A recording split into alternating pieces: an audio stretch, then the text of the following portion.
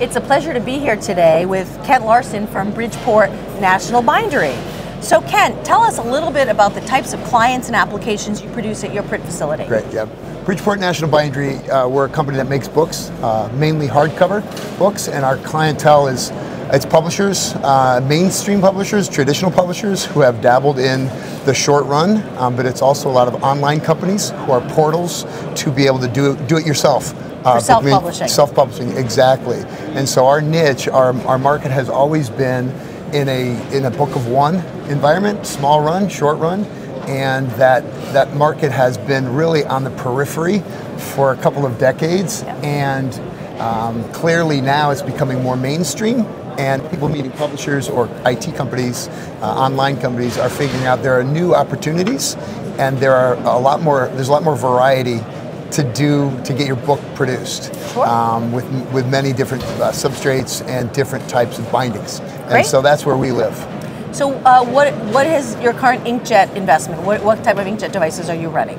We have two inkjets. Our inkjet platform, we have an HP and a screen, and both of which are dynamic, both of which are performing very, very well, and they allow us to get a lot more production. And so the capacity has been great for us because we're a book of one, short run. We've got to be able to use our software and impose these files so that they're running efficiently.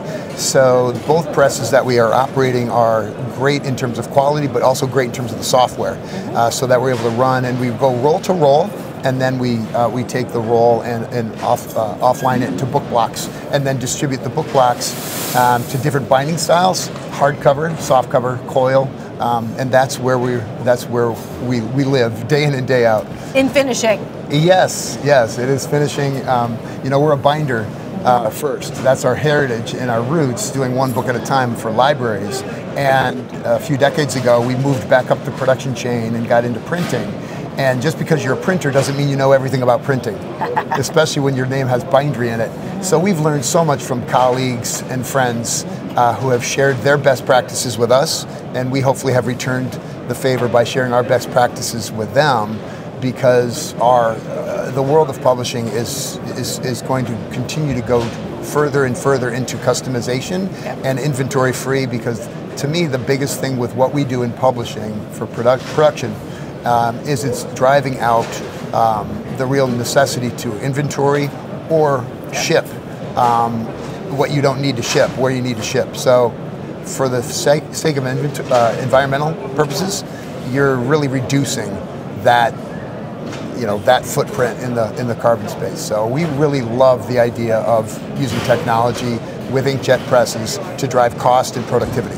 Great. So as you look at new investments in both hardware, software, and finishing, what's driving your decision criteria? Automation. And what are you hoping to accomplish? All about automation. We're trying to drive productivity, speed. Time is a huge commodity, as anyone would ever. No one's ever bought anything, they just want it quick. We're an instant society. So what's interesting for us and how we've looked at it is, what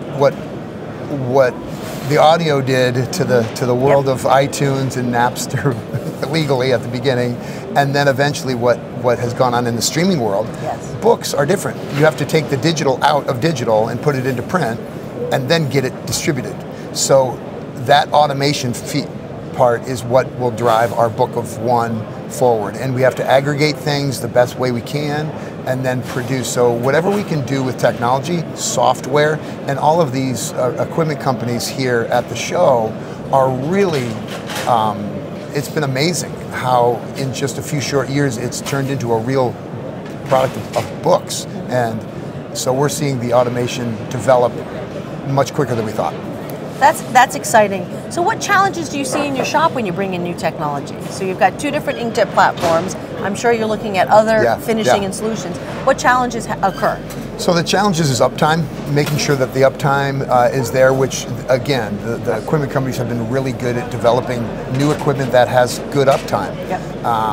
But it's also workflow and getting, okay, do you go inline? Do you go offline? How diversified do you need to get? It would be great to just buy one long kit like it's a Dr. Seuss machine. You put in a book here, it comes out the other end. but it doesn't work that way. You can't do that, or unless you have like one customer that wants to send you a gazillion books. It just doesn't work that way. So you've got to innovate and work around the least common denominator and develop your workflow that way. And so for us, it's putting in new equipment and then being able to adapt our workflow to maximize what I said earlier about the efficiency, automation, and time to get it to market quick, and throw in quality too, because we are known for quality, and we need to make sure that what we're making is a very, very good product, because it's not just going to someone who bought a book. It's going to the person who made the book, and they have a pretty high demand of what they want it to look like and be. Of course. Yeah. So when you look at like your partnership with Screen, what beyond technology, what else do they provide you that's been a benefit to your firm? Oh man, there are really two areas that have made the relationship with Screen a really great one for us. Is they've been very attentive to questions. When we're kind of in that world of innovating, in some ways I've told our people who work with us that we kind of are a laboratory, and sometimes you make things up as you go along. You need people to be able to respond to that when you ask them questions, or you say, what if we did it this way? Could you perhaps look at the code and program something? And so they've been receptive to that. They're very agile, helping respond to the questions that we have.